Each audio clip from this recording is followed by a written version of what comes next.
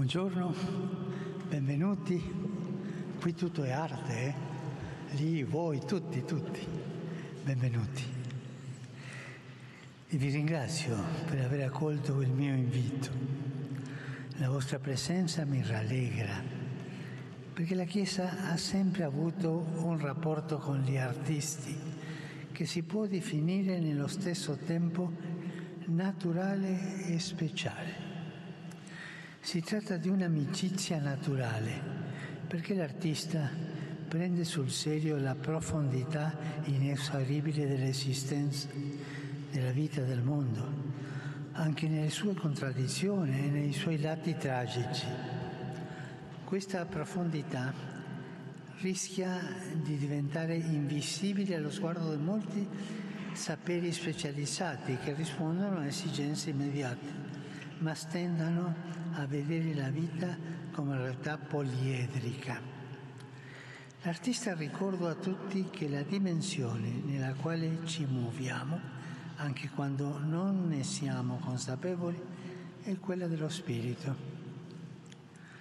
La vostra arte è come una vela che si riempie dello spirito e fa andare avanti. L'amicizia della Chiesa con l'arte è dunque qualcosa di naturale, ma è pure un'amicizia speciale, soprattutto se pensiamo a molti... Louvado seja nosso Senhor Jesus Cristo. Essa é a Rádio Vaticano, junto com Vatican Media e Vatican News, que transmite diretamente da Capela Sistina o encontro do Papa Francisco com pintores, escultores, arquitetos, escritores, poetas e músicos. Nos estúdios Silvana e José. Um dia o Papa já iniciou o seu discurso aos artistas por ocasião do 50º aniversário de inauguração da coleção de arte moderna e contemporânea dos Museus Vaticanos. Mi sembrano due paragoni interessanti. Secondo lui, l'opera di arte apre uno spazio in cui O Papa fala da arte.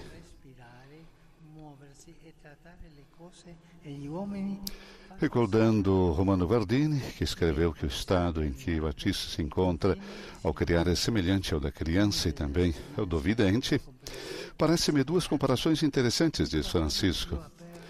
De acordo com ele, a obra de arte abre um espaço no qual o homem pode entrar, no qual ele pode respirar, mover-se e lidar com coisas e homens tornados abertos. É verdade que ao trabalhar com arte, as fronteiras são flexíveis e os limites da experiência e da compreensão se expandem. Tudo parece mais aberto e disponível. Sim, o artista é uma criança, diz Francisco. E isso não deve soar como uma ofensa. Isso significa que ele se move, antes de tudo, no espaço da invenção, da novidade, da criação, de trazer ao mundo algo que nunca foi visto antes. Ao fazer isso, ele desmente a ideia de que o homem seja um ser para a morte. O homem precisa se confrontar com sua mortalidade, é verdade, mas ele não é um ser para a morte, mas para a vida.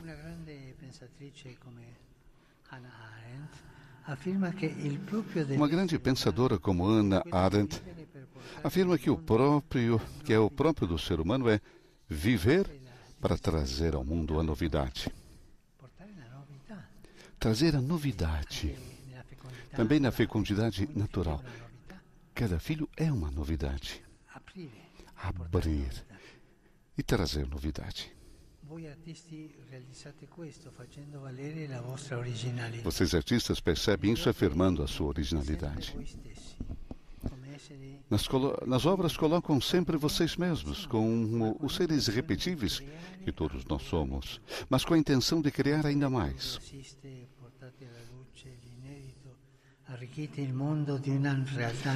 Quando o talento os ajuda, vocês trazem à luz o inédito.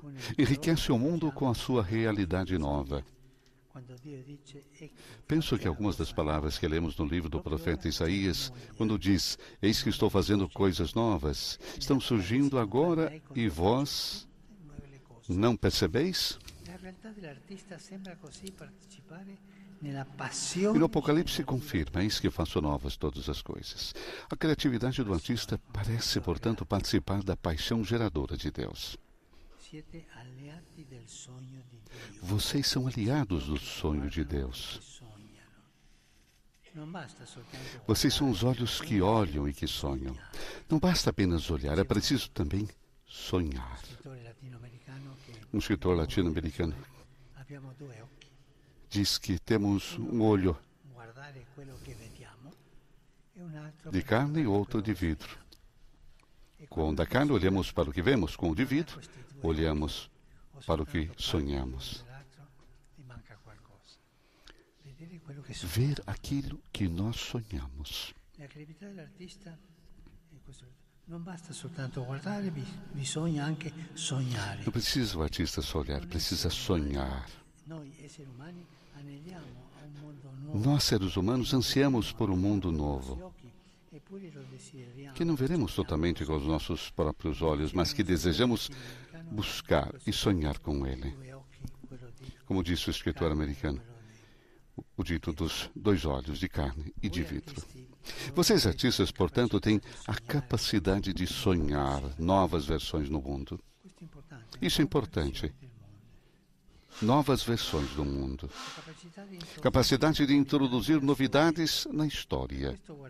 É por isso que Guardini diz que vocês também se assemelham aos videntes. Vocês são um pouco como os profetas. Vocês sabem como olhar as coisas em profundidade e distância, como sentinelas que estreitam os olhos para examinar o horizonte e sondar a realidade além das aparências. Nesse sentido, vocês são chamados a escapar do poder sugestivo dessa suposta beleza artificial,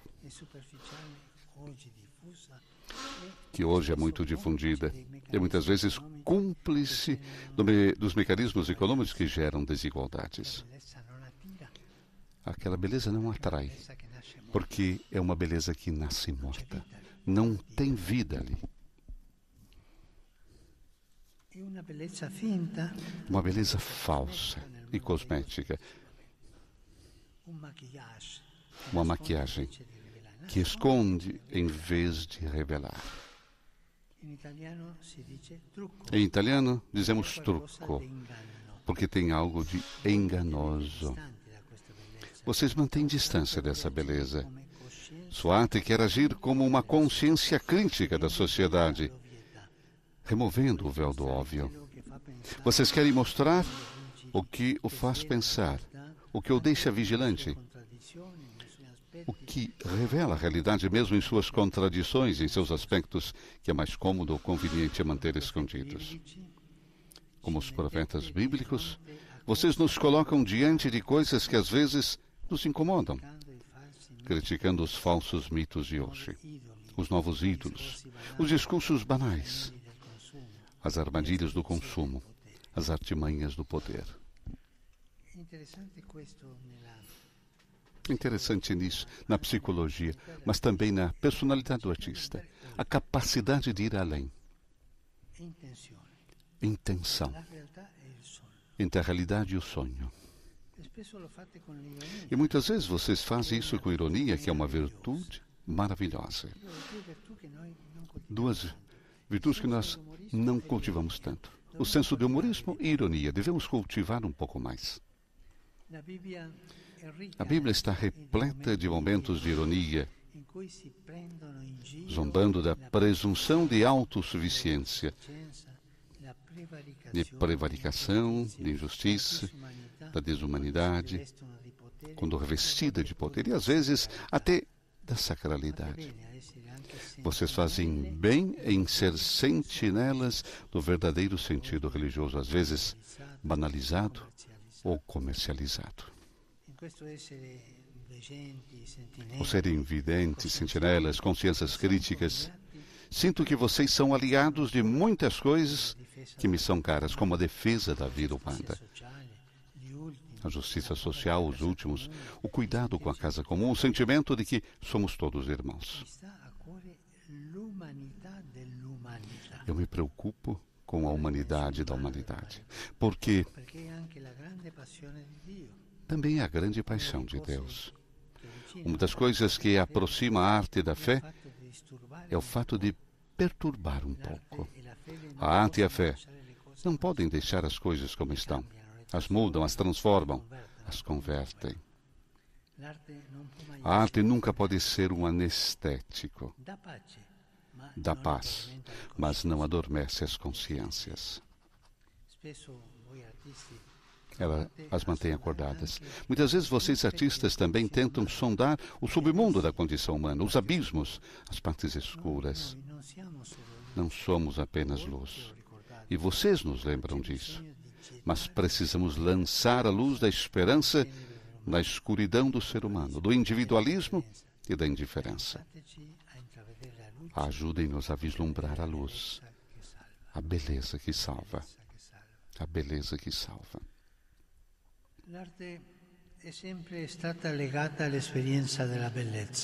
A arte sempre esteve ligada à experiência da beleza. Simone Weil escreveu: a beleza seduz a carne para obter permissão de passar até a alma. A arte toca os sentidos para animar o espírito. E faz isso por meio da beleza, que é um reflexo das coisas quando elas são boas, corretas, verdadeiras. É o sinal de que algo tem plenitude. É então que dizemos espontaneamente: que lindo! A beleza nos faz sentir que a vida é direcionada para a plenitude. Na verdadeira beleza, começamos a sentir saudade de Deus. Muitos esperam que a arte retorne a frequentar a beleza.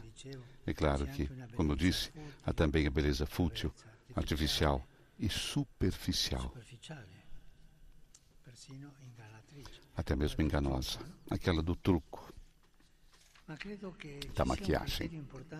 Mas acredito que é um critério importante a ser discernido: o da harmonia. A verdadeira beleza, de fato, é reflexo da harmonia. Em teologia, interessante. Os teólogos descrevem a paternidade do Dio. Mas quando se trata de escrever o Espírito Santo, o Espírito é a harmonia. O Espírito é o Espírito que faz a harmonia.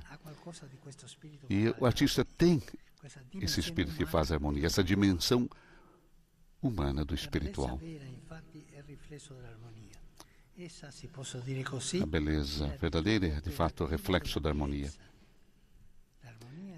É, se assim posso dizer, a virtude operativa da beleza. Esse é o espírito de fundo no qual atua o Espírito de Deus, o grande harmonizador do mundo.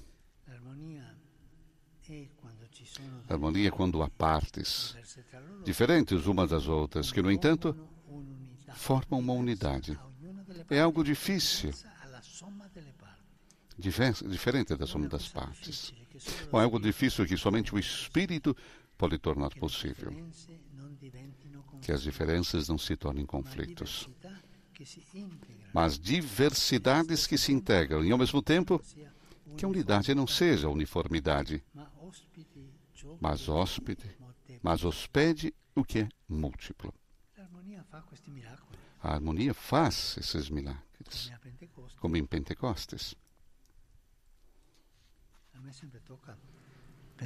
Eu sempre penso no Espírito Santo como aquele que faz grandes desordens, vemos a manhã de Pentecostes, e depois cria a harmonia, que não é o equilíbrio. Não, para fazer harmonia, precisa do desequilíbrio antes. A harmonia é uma outra coisa, não é equilíbrio. Quão atual é essa mensagem? Estamos em uma época de colonização ideológica da mídia e de conflitos dilacerantes.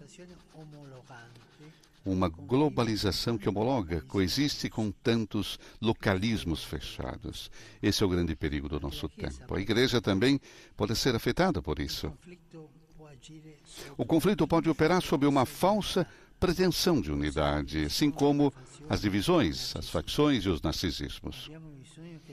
Precisamos que o princípio da harmonia habite mais nosso mundo.